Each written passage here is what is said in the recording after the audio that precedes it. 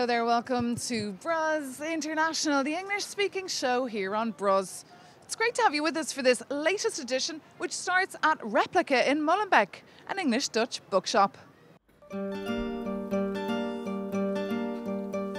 Replica is a bookstore and a coffee bar in Molenbeek, right behind the Tour Taxi. And we sell Dutch and English books. And next to that, we also sell specialty coffee, soft drinks, beers from Brussels, and wine from Godoule Winery. So you can find all kinds of books here. It's a qualitative selection of books. And Maren is more into the fiction, poetry, and I'm more interested in the non-fiction, art, photography, books and magazines. And we really try to complement each other in this. Thomas and I, we live in the area, we live in Laken, and we really wanted to create a meeting spot for people in the area to have a qualitative place to sit around, talk about books, talk with friends, and just meet each other in a cozy space.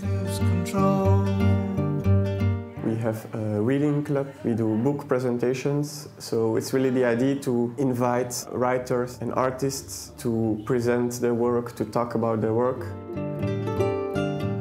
Me and Thomas, we are really into books. Thomas is a graphic designer. I worked at the library in Laken, and we really believe that everyone can find a book that they love. We want to give people the opportunity to find their love for reading again.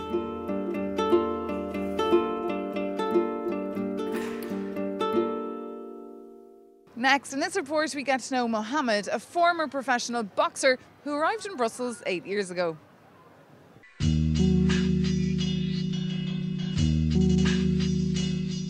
La boxe, il m'a appris beaucoup de choses. Moi, j'ai voyagé grâce à la boxe. La boxe, il m'a donné un sens pour ma vie.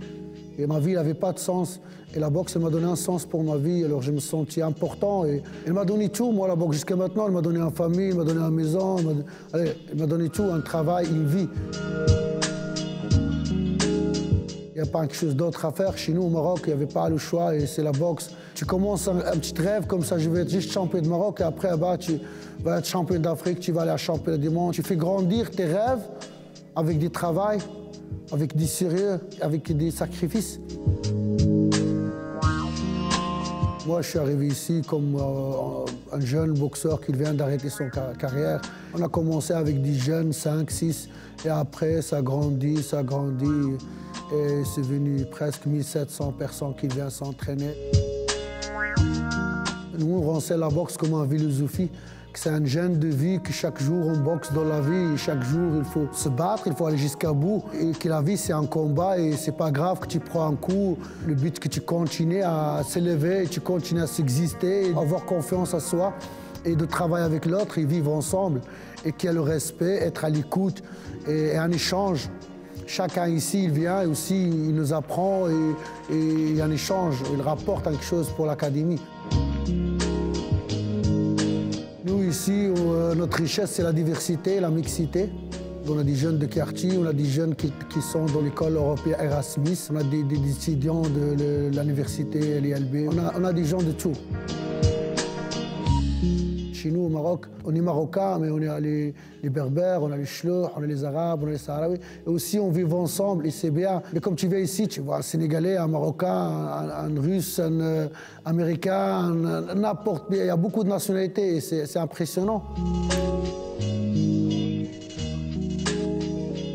Je crois sur les jeunes. Je le crois, ils ont des talents et qu'on doit arrêter aussi de dire beaucoup de conneries. Les jeunes de Bruxelles, c'est de la merde, c'est pas quoi. C'est notre génération, il faut le comprendre et il faut croire sur eux. Et pour moi, c'est réaliser les rêves avec eux. Si on a un jeune de Molenbeek qui arrive et il fait champion d'Europe, ça va changer beaucoup le quartier. On travaille sur la masse professionnelle, ça va nous aider de travailler encore avec les jeunes et tout, et ça donne il y a une infrastructure, on peut arriver et ça va changer. Aux États-Unis, dans le quartier chou qu'on appelle les quartiers difficiles, c'est là où il vient Mohamed Ali, il vient Michael Jackson, il vient Tyson, c'est là où il y a les talents aussi. Là où on dit c'est difficile, c'est là où il y a les talents. Et c'est là où il faut investir. Moi, ce n'est pas mon rêve d'entrer l'entraîneur de l'équipe nationale. Pour moi, un vrai entraîneur, ce n'est pas l'entraîneur de l'équipe. Un vrai entraîneur, c'est lui qui apprend la base de boxe à un boxeur. Il prend un boxeur qui n'a jamais fait il apprend la base. Le premier un touche. C'est ça un vrai entraîneur pour moi. C'est pas moi seul que je travaille avec une équipe. Et aussi, j'ai une équipe de jeunes qui sont appris ici la boxe chez nous et que maintenant, c'est des jeunes qui ont des responsabilités ici dans le club. Je souhaite pour la boxe belge qu'on doit arrêter qu'il est mieux, on doit regarder qu'est-ce qui nous rassemble ensemble. C'est la Belgique, d'abord. Qu'est-ce qui nous rassemble ensemble? On ne regarde pas ce qui nous divise chaque fois. On veut une fédération fédérale. Je veux que les entraîneurs du club qu'ils doivent parler, qu'ils doivent dire ce qu'ils pensent, parce que c'est important. Si on veut changer la fédération, il faut parler.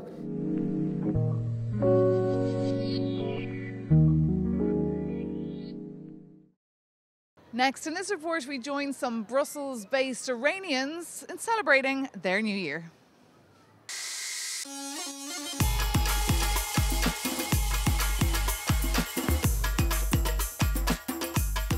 Tell us who's here tonight.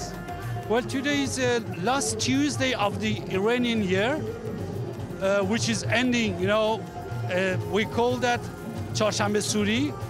It's a kind of ceremony, like as you see, people they dance, they jump on the fires, and they like to enjoy like that, and they wish to throw all the bad things which is past in the year past, to put away all this hate, the bad thing, bad habits. This is Iranian tradition. It's been more than 2,500 years.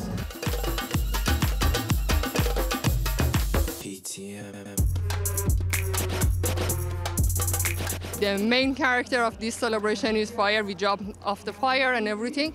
It's the last night before Wednesday of the year, which starts at March 21st, with the beginning of the spring. But what year then are you celebrating the entering of? Around the world, it's 2022, but for Iranian, for Persian, it's 1401, and this is way before Islam. That's why in Iran, this kind of celebration is almost banned, and we cannot dance and sing like this in Iran.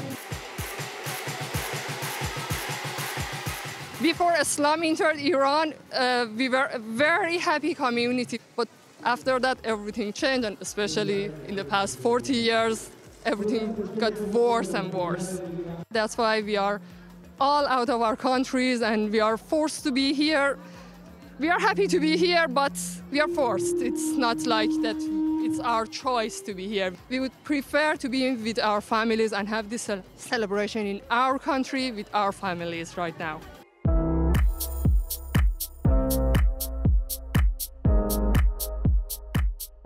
Did you jump over the fire? Of course, 5 times. 5 times? You know, when we jump, what we say?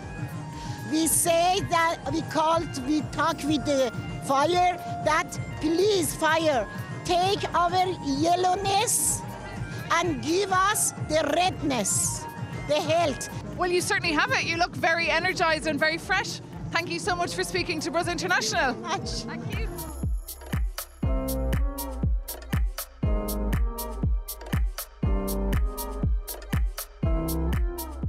It's a special tonight. I see all Iranians around each other. We are enjoying, and I'm happy to be here because I feel at home.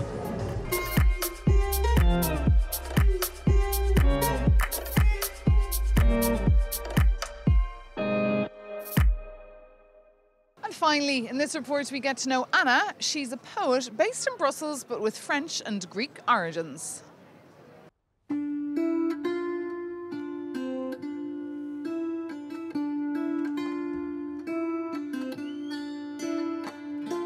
French. My mother is French, my father is Greek. I grew up in Paris and I speak English, Russian, a little Greek and French.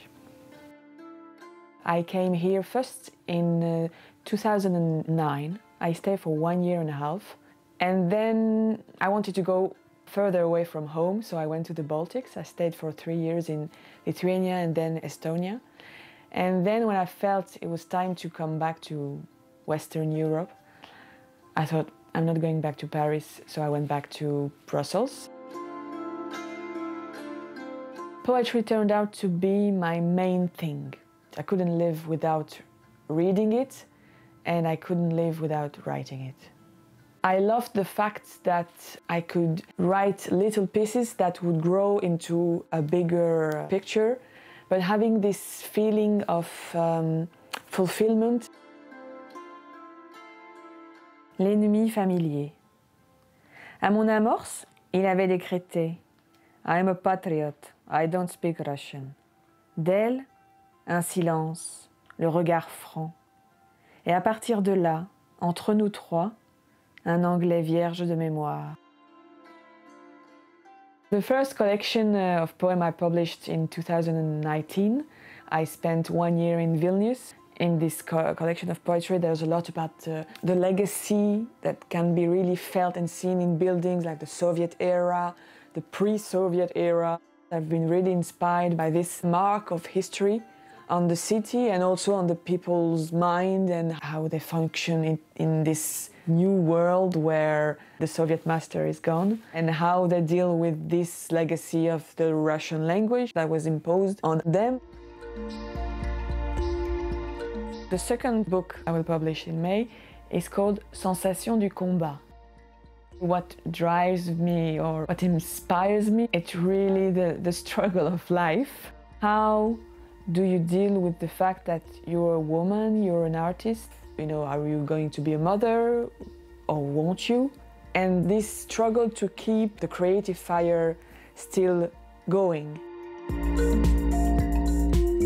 I started to work with Radio Panic in 2018. I started the show Et la poésie alors. And the aim is to have the poems like in their entirety in the original language and then in the French translation. It's a bit like a riddle and we have the answer at the end because at the end we have the French translation. I really enjoy putting in the show languages that are rarely heard.